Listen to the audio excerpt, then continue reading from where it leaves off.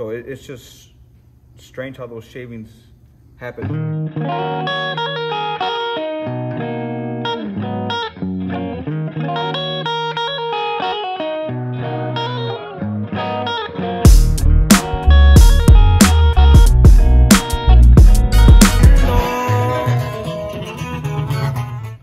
Well, we got the actuator failure? Yeah, let's do it. So we had a transmission go bad on one of the Volvos that we bought. That's the last thing. Mileage is what, like 650 around there? Yeah, 650. So this one we did the clutch on it. I think December. That's what we checked. That's when we did the clutch, actuator, and the clutch control valve. Which Aftermarket, right? Aftermarket. Yeah. And we always do them. Anytime that we drop a trans, we always do all three.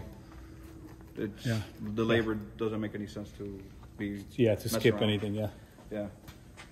So that was done in 6 months ago, right? December. Oh, December was it? Oh, I thought it was 6 months ago. You have it out. So these are the actuator right here. And it was throwing clutch actuator position codes.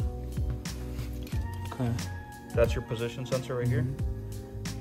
And I don't know, I didn't show it to you, but this right here, this is these are shavings right here. So this sensor, it's magnetically controlled, and that's how it knows its position. So I don't know, the light's throwing it off.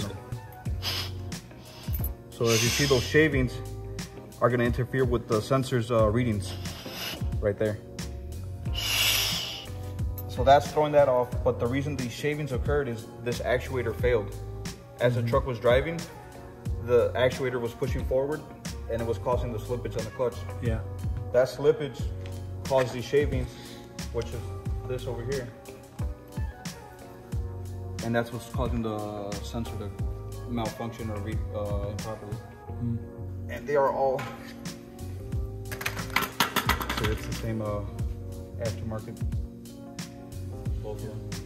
I think we have another one that's acting up, so that's going to be the same thing. Because we bought multiple of the same from the same supplier, right? Yeah. And then you can see some cracks, some heat cracks on the flywheel already within, you know, it's March right now. Yeah. That was December, 3 months. That's crazy. And all this damage occurred from this faulty actuator. Yeah. So if this one is, if we have a similar that's acting up, that might be the same problem, right? Yeah, that's what's probably going to come down to. That's not good. Well, they're going to hopefully warranty it, but we still have to do labor. Yeah, like when we brought it down, there was a lot of shavings. Do you want to talk about the symptoms? What was happening? So the symptoms is... and we were talking about, this is I-shift Volvo, obviously. I-shift, correct.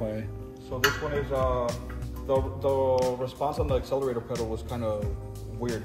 You would hit the throttle, you wouldn't get any response for 5 to 10 seconds. And then it would slowly engage, and then it would just take off. And then it would shift fine, no problem. Yeah. But the problem was in the very beginning. Sometimes it would lag a little bit at shifting, but that was the main issue right there. It would jerk to take off. So the number one takeaway is just don't buy off the market. We learned our lesson on this one. And on knock sensors too. On knock sensors, yeah, we learned that one. So obviously, just don't go cheap on aftermarket, like we mentioned before. Bumper corners, headlights, stuff that labor is too bad. The problem is you don't know if the shop is telling you the truth. You know, that's like I would say the number one issue is what they're putting in. Well, not only that, but like I guess right now with the supply shortage, availability, yeah, you're pretty much you don't have a choice. Do I go with the aftermarket or do I sit the truck down for another? Who knows? There's no telling. Yeah. But I'm afraid a little bit on how many we bought of them because we usually buy. We buy usually like in bulk. But I mean, we've had them for a while already, and this would be the first one. Like I said, possibly second one that's failing, and we've had those aftermarket ones for quite a bit already. Yeah. Well, and it doesn't mean that they're all faulty. Doesn't necessarily mean that. It just means that even the OEMs fail. Obviously, if the OEMs fail, there's more possibility that the aftermarket could fail. We should check what if the OEM availability is messed up. If you have to wait, if there's a back order. Maybe at the time before when we replaced it, maybe there was. Yeah. But right now we got a hold of it quick. We did. Yeah, Rick already got the actuator and the clutch. Yeah, yeah, because that might be the case. When we needed that at that time, I think. What we also do is we look at a better price, and whoever gives us a better price. But we learned a lesson here with the aftermarket, obviously. Yeah, and it only makes sense that this is what's this right here, these shavings. Yeah. Once it gets, those shavings are interfering with the signal right there. Yeah, it's pretty much like a dirty ABS tone ring. Yeah. If it's dirty, then it's not gonna pick up the signal properly. Yeah. Right here, like there's no point of failure in the harness because these yellow marks right here with the tape, that's where you secure it with the zip tie. Mm-hmm. There's no way it can get rubbed or anything. So it's not an electrical fault. Mm-hmm. This just failed. It passed a leak test. Yeah. So it's just strange how those shavings happen from slippage. That's what I'm trying to figure out. Like what? And it does happen, especially like when the guys are at docks backing up. Yeah. You get that like code up on the dash. Yeah. So it also has to do with the driver. It could be driver related. Yeah. Yeah. Yeah. Even on the clutch, you can see the groove right here. You can feel it more, but it's visible.